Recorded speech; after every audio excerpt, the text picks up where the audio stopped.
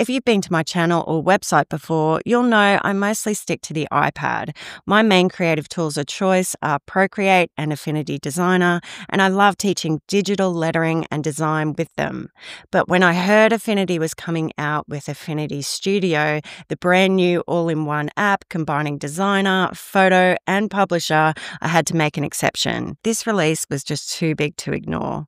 What was once Serif and is now Canva have made Affinity Studio completely free forever. No subscription, no catch, and it's set to shake the design industry without a doubt. Not only does it bring everything under one roof, but it also introduces a highly requested feature, vector image trace, something we've been waiting for in Affinity for years. This basically means you can now take a pixel image, like artwork you've made in Procreate, and automatically convert it into vector art so you can scale, edit, and recolor without losing quality. That's a huge leap forward for lettering artists and designers everywhere, because until now, you needed apps like Adobe Illustrator or extra third-party software to get that same result. And while the iPad version of Affinity Studio isn't quite ready yet, I've found a clever workaround that lets you use your iPad and Apple Pencil right now to draw directly inside Studio. And this isn't just a fun flex. Using the iPad or a stylus is essential to take full advantage of one of Affinity's most powerful vector editing tools. This particular tool is the #1 reason I choose Affinity for vector work. I'll show you exactly what I mean later in the video. It's the perfect bridge until Affinity Studio officially lands on the iPad. And if you'd like to be notified as soon as Studio is released for iPad and get access to my upcoming training for it,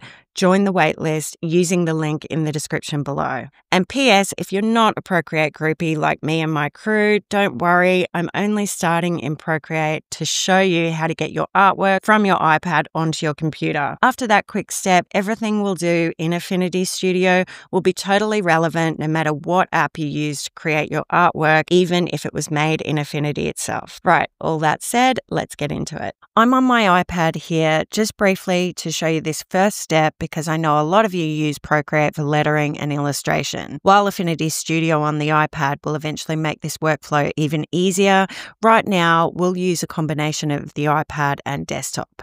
If you're skipping straight to the tracing part, you won't need your iPad for this, you'll just need the artwork already saved on your desktop. For this demo, I'm using a black and white lettering piece, just so we can keep it simple and focus on the basics of the image trace. Before exporting, make sure your image is actually how you want it to appear as a vector, so turn off any guidelines or any extra layers. Then when you're ready, head to your Actions menu and tap Share. Now you can choose most image formats here. I'm going to choose a PNG, but you could also choose a JPEG as well. PNG will just keep it a nice high, crisp quality. Now from here, you can save it to your iPad drive or Dropbox, or if you're on a Mac, you can simply airdrop your file to your computer. So I'm going to do that now. Okay, and here it is in my Downloads folder. I've already got a folder saved in Dropbox where I'm going to keep my project files, so I'll just drag it straight into there. If you haven't downloaded Affinity Studio yet, go to affinity.studio and click Get Affinity from the top menu. It's completely free, just set up your profile, install, and you're ready to go. So once it's open, go up to File in the top menu and choose New. You'll see a few common preset sizes here. You can switch the orientation between portrait and landscape using these two icons here in the top right. Just below the first group of sizes, you'll also see the same templates available in CMYK. For now, I'm going to stick with RGB and choose the A4 size template, but just pick whatever best fits your project. Next, go back to the File menu and choose Place. Navigate to the folder you saved your pixel artwork and select it to import it onto the canvas. You'll see a little arrow icon, and that just shows that your image is ready to be pasted. So just tap on the screen and it will drop it in. With your top arrow tool active, you can now position it so it's centered and reduce the size if needed to fit the page. Just grab one of the bounding box corners and it will scale proportionally to fit the page nicely. Now check the top toolbar and you'll see you've got 4 modes available: vector, Pixel, Layout, and Canva AI. We'll be working in vector mode, so make sure that one is active. Next, select your image and you should see a thin blue line appear around it. From there, head to the vector menu and we're going to choose Image Trace. That opens a dialog box with two main sliders. The first one is Edge Threshold. So this controls how sensitive the trace is to the edges in your image. A lower value is going to pick up the most defined areas, and it's going to work well for clean and bold artwork. A higher value makes the image more complex and detects softer or finer details. The second slider here is Curve Fitting Tolerance, and this determines how closely the traced paths follow your original image.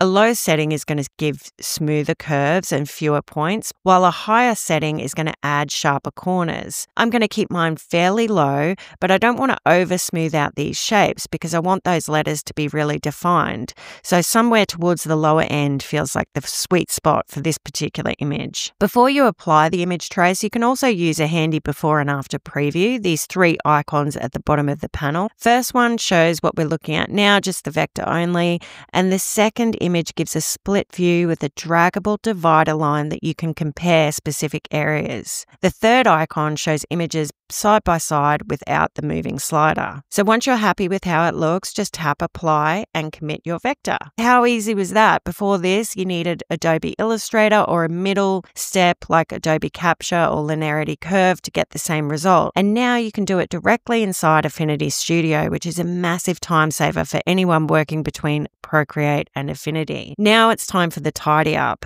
Using image trace in any app will usually require a bit of tweaking. It depends on the project, of course, but especially with lettering or illustration work, you'll want to define the shape and clean a few things up. Right now, I can see groups of letters and sections made up by multiple pieces. There's also some white shapes that really should be transparent gaps. So ideally, what we want to do is merge everything into a single clean vector shape. Let's start by adding a background so we can spot any white areas we don't want. In the Layers panel, tap the little icon with the checkered squares down the bottom here to add a new layer, and then click the Square Shape tool here in the toolbar. Pick any color, it doesn't really matter for now. Just drag out the square behind your vector artwork, and you'll notice we still have the white background from the image.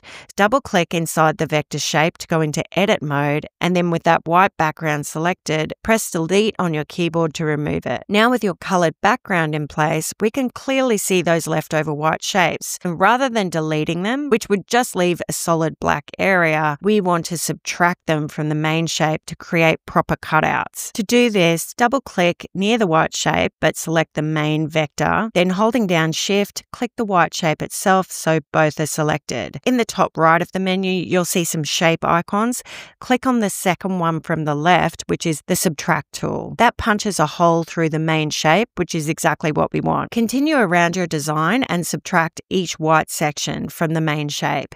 You may need to double-click each time to activate the right part of the vector, and remember to hold Shift when you click the white shape so you have both shapes selected. Once that's done, there's one final step we want to do. We want to merge all those separate pieces into one single shape. This is going to make editing and recoloring much easier later, especially for the next stage of refining. Double-click to get into edit mode, and then we want to hold Shift and just select all the different components. Now from that same icon group, this time we're going to click the first icon, which is the Add button. That merges everything into one unified vector shape, which is exactly what we need for the next step. So you could go in now with the Node tool, and then you can take these little points and then adjust the curve. But there is a tool that's unique to Affinity that makes the refining process so much more intuitive. If I select the pencil tool and then I go up into the menu, there's this little icon here and it's called Sculpt mode. With Sculpt mode turned on, I can now draw over the existing path,